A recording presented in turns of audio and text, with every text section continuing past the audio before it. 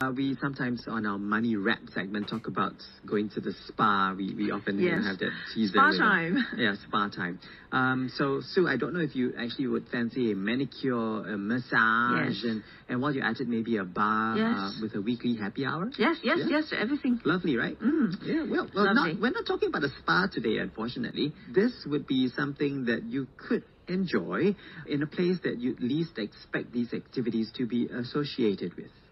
You know what, when the time comes, hopefully I will be able to take advantage of the activities really at the spa and at this place that we're going to be talking about, Oasis at Outram.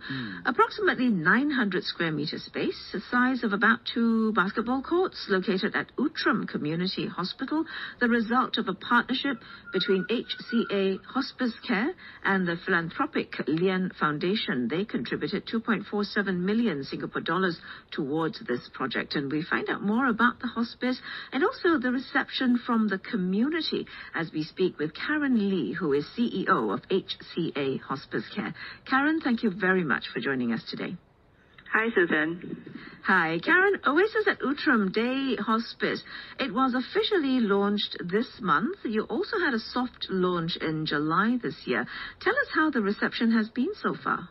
I think it's been very positive. We've had a lot of visitors and also patients and their family members coming to visit us or spend time at Oasis. I think the feedback has been all positive. People are pleasantly surprised because what we have at Oasis is quite different from what we typically would imagine a day hospice or even a senior daycare center would look like. First of all, it's much bigger than a typical day hospice facility. And I think, as you mentioned earlier, we have a variety of different spaces and services that's available on site, like our spalon, where you can go in for a haircut or a pedi mani or just, to wash your hair and have it blown dry properly. We also have an indoor greenhouse area where patients and our volunteers can work on little gardening projects. We also have small movie theater where patients can have a quiet movie or just have a quiet time by themselves. And yes, we have an open bar as well that serves alcohol for patients or visitors who prefer not to have alcohol. Then we also serve up a mixture of mocktails. Right. Yeah. Right. I'll probably go for a Milo. But anyway, in any case. Hey, that works. Milo's good. But, as much as these, simple joys and sometimes some would consider luxuries as well are made available, it's also interesting that we talk about the profile of the people who are at the hospice and whom it serves. Give us an idea as to who these people are who are living at this facility. Yeah, so Oasis is a day hospice facility. So we have patients and their caregivers coming in on a daily basis. They typically drop off their loved ones in the morning and then go home at the end of the day of activities. And we serve terminally ill adults as well as children with life-limiting diseases. So that's why we want to spoil them silly, because there's a very real and very limited period of time we can spend with these individuals, and we just want to give them all the little luxuries in life that one can imagine and think of. Yeah, and I guess that's why, Karen, it really looks very different, your new facility. I've seen pictures, and it functions also quite differently from regular hospices that we know. And, of course, this is a day center as well. Talk to us about the design, because the design is beautiful, and how this whole idea was conceptualized. It all started because we wanted, like I said earlier, we wanted to spoil our patients.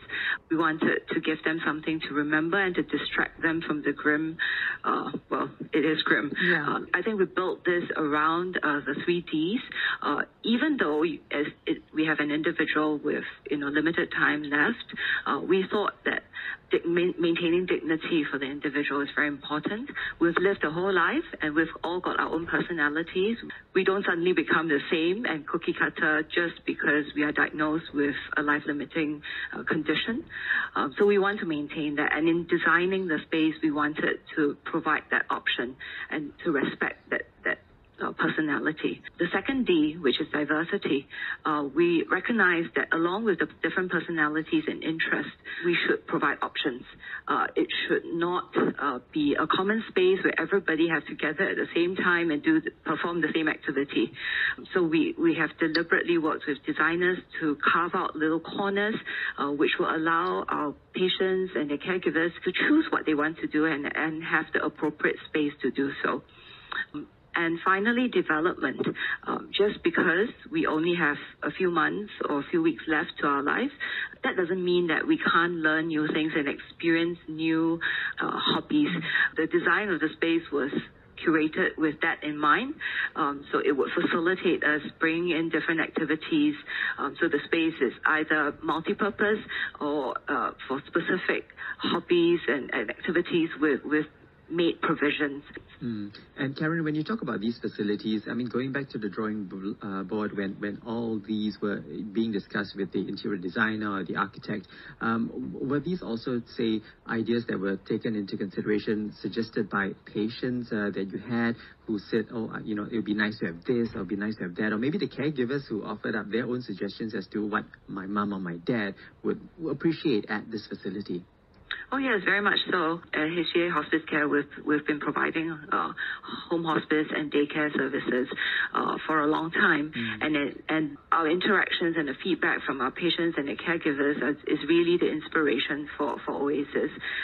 We've had other limitations in other facilities before, and even visiting patients at home, they have shared with us their aspirations, their wishes, and we basically collated everything and tried our very best to make a dream come true in Oasis. You have quite a number of facilities and activities, Karen, at Oasis and Outram. You've mentioned a few to us as well. Many of them are actually facilities that we don't see actually elsewhere in other day centers or hospice centers, to be honest, right? I mean, a bar that serves alcoholic drinks, wow. And then a spa. Do you have any facilities that are very popular with people who attend the day center at this time? Like a long waiting queue? Yeah. Well, so we do have a booking system for the different services at the day center, and our patients and caregivers are encouraged to pre-book. So the spalon is very popular, and we have volunteers coming in at specific days of the week, so that's usually booked out. The bar is ever popular, evergreen. So when our volunteers comes in to do their TGIF evenings and afternoons, well, there's no need to queue for it because people can just crowd around the bar. We also have a dental service on site. We have a fully equipped dental clinic. Again, we have volunteer dentists who will come in to provide the services. I think we want to give a shout out because a lot of times, even ourselves, we don't always go to the dentist often enough. Yes. And we feel that it's even more important for our seniors, the elderly, to go to the dentist. Not for funky procedures, but for basic dental cleaning and hygiene, and that just does so much, to boost the personal confidence. Just a quick word here, Karen. You mentioned the word volunteer several times. You have volunteer dentists and volunteers at the spa. Are all of these activities, facilities managed by volunteers? So Oasis is run by full-time staff of nurses, healthcare assistants. We also have nursing aides on site, and these are full-time staff of HCA Hospice Care. We also have doctors and nurses visiting, providing clinical support. But these are for core activities and for care of the patients. A lot of these other frills on the side of additional services that we provide, we leverage very much on volunteers, both on a personal basis as well as corporations. Wow, that's amazing. That's brilliant. Are you still in need of more volunteers, Karen? All the time. All the time. Tell us how people can volunteer with you. And what sort of roles they can take up? So we run a series of different programs at Oasis, as well as for our patients at home. You can write into us at our website. We'll get back to you. If you have any special skills, any special interests, we'll be happy to explore that as well and see how we can incorporate that into our programming. We're always looking for new things to do. Excellent. Karen Lee is speaking with us. She is CEO of HCA Hospice Care, and you can find out more about them and how to reach out to them would be by their website, as Karen mentioned, hca.org.sg. So, all right, we've heard so much about all these wonderful facilities and services there. What about costs, though? I mean, are these going to be paid for by the patients who, say, want to color their hair or have a massage? Are these something that they would fork out as extras? No, we provide all services at no charge to patients. All inclusive. Yes, all like inclusive. Like a country club membership. Yes, just sign up. All right, wonderful to know. Let's also talk about palliative care. How do you hope that these facilities and services might be able to help dispel some misconceptions we have about those who may require such care and who may be terminally ill? I think we really want to dispel the gloom and doom around death and dying. We want to say that even if there's a limited of time, there's still a lot of possibilities. One can still enjoy life. This limited period could very well be, one of the highlights in one's personal journey. So I think we want Oasis to be a beacon, to be an example, and of how this can happen. How do you see the model that you're running at Oasis at Outram? How does this fill and address the gap that seems to exist in the market now?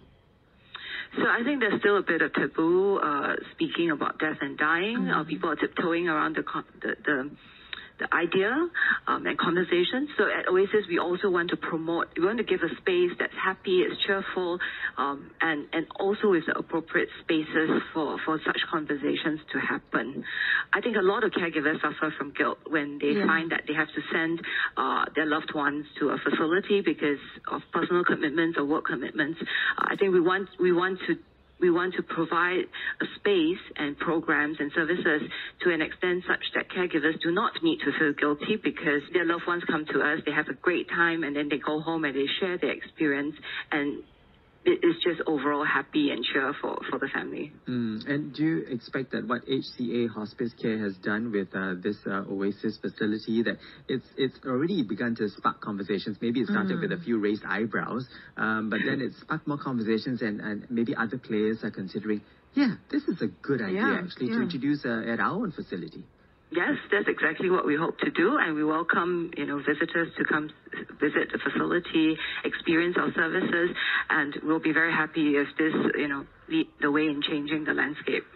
Karen, before we let you go, though, we kind of want to know if you have other plans to roll out more of such centers. I know that this particular center was supported initially by the Leong Foundation, and they've contributed quite a big sum. They're also very active in the area that we're talking about today.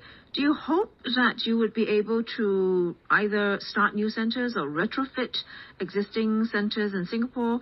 I mean, we have an aging population, so this is something that is quite important going forward. Yep, you're absolutely right. Even now, we're looking at our other centers, and we're looking at retrofitting them. We may not be able to replicate the entire model due to resource and space constraints, but I think there are important lessons that we've learned from this journey, and I think we can apply a lot of these lessons and experience to the other centers. Maybe a little bit more modest, but certainly in spirit, in design, and in the programming for these centers, we look to change that over time. Very heartening, Karen, to know of all that's going on at Oasis at Outram, and that's part of Outram Community Hospital, located at 10 Hospital Boulevard. And for our listeners, if you'd like to find out more about the work that they do, the facilities and services they offer, do visit their website at hca.org.sg. And as Karen mentioned earlier, volunteers always needed as well. Karen, thank you so much for joining us. Thank you. Thank you. Karen Lee is CEO of HCA Hospice Care.